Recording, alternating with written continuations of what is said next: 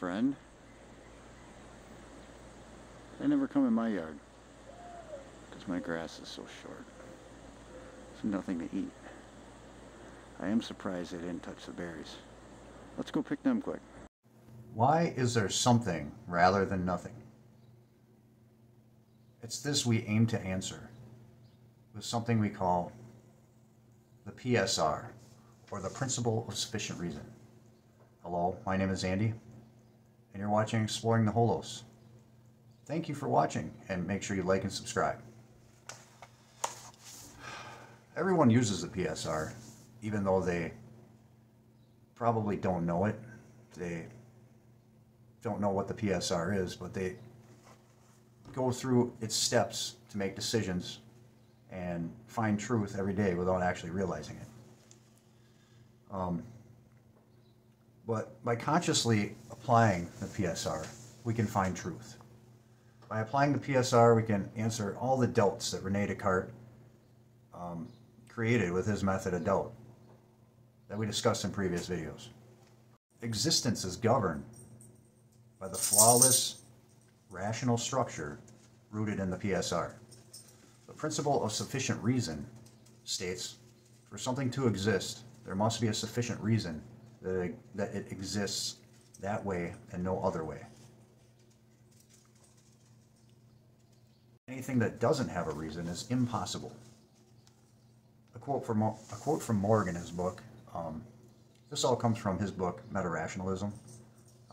You can find other sources of information about the PSR, and I've read about it in other books, but mainly we're going to be stating the PSR as stated in Metarationalism by Morgue, the second book in the Neogenian series.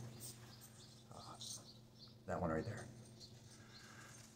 Okay, Morgue's quote says, whether you start with God, the Big Bang, quantum fluctuations, or any other concept,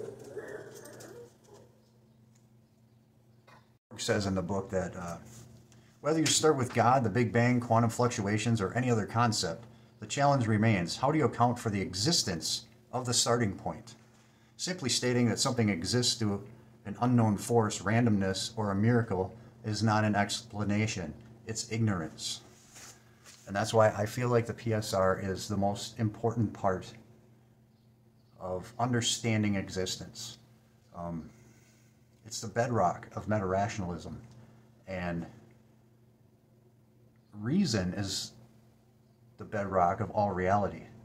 Because reason implies mathematics. Mathematics implies reason. They go hand in hand. So,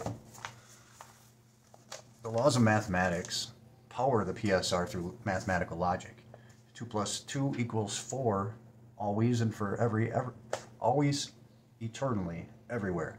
No matter where you are in the universe, if you're an alien race, you use the same mathematics. It may be notated different because humans created the notation and the numbers,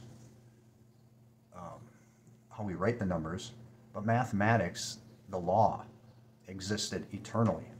And that's what governs reason, and that's what governs everything. Yeah.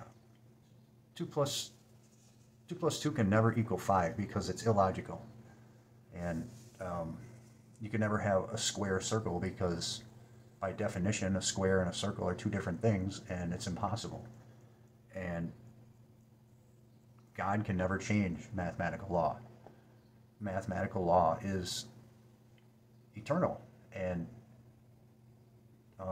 that's kind of what got me into this. When I was in school studying electronics, and everything came down to equations, and everything could be found with equations and math, it just clicked that math is always correct. And you can switch things around and use a different equation, and it will bring you back around to find the same answer. But the equations have to be correct. If you have the right information plugged in, the mathematics will never fail you. It's correct every time, and it can't be proven wrong. It never has been. And a PSR shows that mathematics is a conceptual reality where each part exists because it's implied by the others.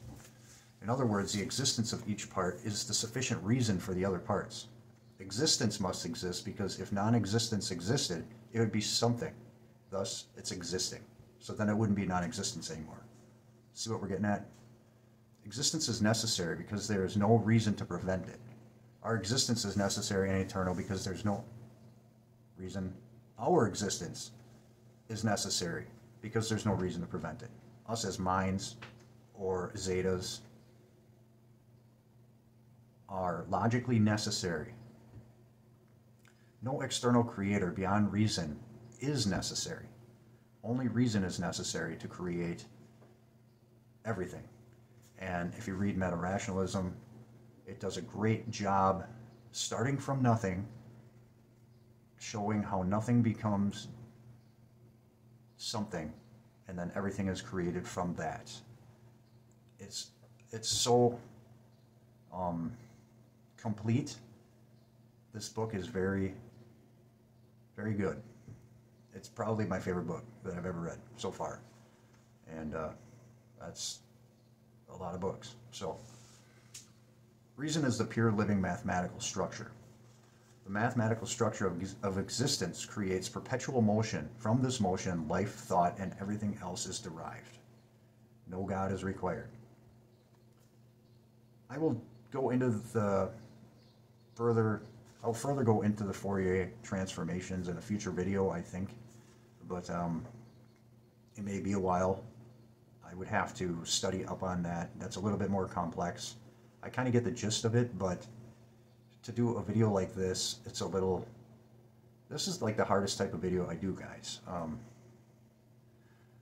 I can't do it off of... Even though I have an understanding of it, to do it off of the top of my head is difficult. I have to write it down, and then I feel like it's kind of cheesy because I'm like reading it off my notes and looking down all the time. So, the principle of sufficient reason is basically a way of understanding reality.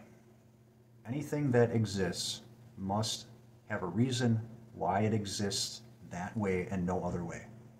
And if it doesn't have a sufficient reason for existing that way, then it does not exist. And if you consciously go through this system, it will lead you to truth. So I believe this is section 4 in Metarationalism. So if you're interested, you can find this book on Amazon. You can download it on Kindle. It comes in hardcover or softcover. And I hope you enjoyed this. Make sure you like and subscribe. Thanks for watching. Ad astra, my friends.